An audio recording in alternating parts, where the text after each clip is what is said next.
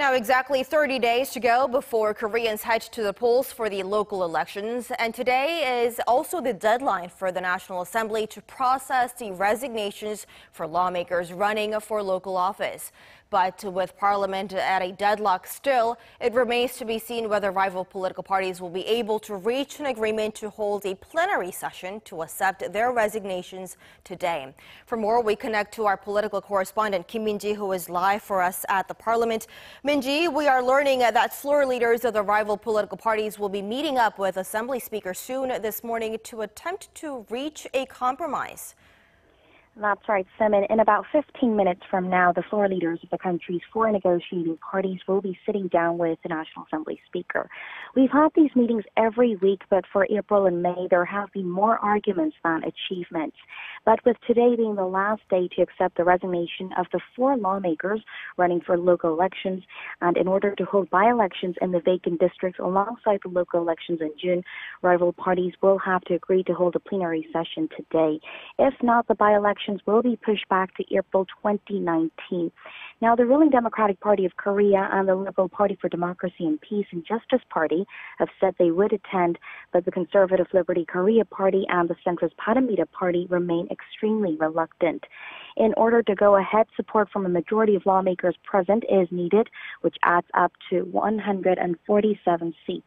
Now, the three parties together, along with independent lawmakers, make 149.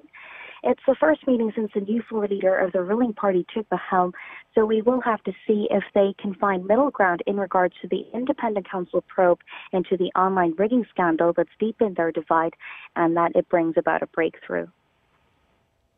Right, we'll be watching that throughout today and hopefully see some positive developments after this protracted standstill at the Parliament. Min-ji, we are also learning that there has been a meeting earlier this morning for measures between the ruling party and the government for measures aimed at creating more jobs in the private sector. That's right. The government is seeking to expand the number of jobs in the private sector through boosting job quality in the transport and infrastructure sectors and through improved support for startups. The officials present noted that job market conditions remain dire and that related ministries need to come up with effective measures to tackle the problem.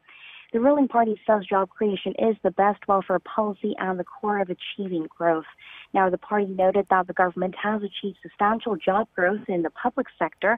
However, that hasn't been the case in the private sector.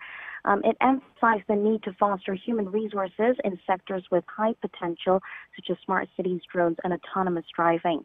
The meeting also touched upon the government's extra budget bill that's still sitting at the National Assembly, saying it was drawn up to breathe life into regions facing an employment crisis and corporate restructuring and for the creation of jobs for Korea's young people. And they called on the Assembly for their cooperation in order to get it passed swiftly. Back to you, Semin.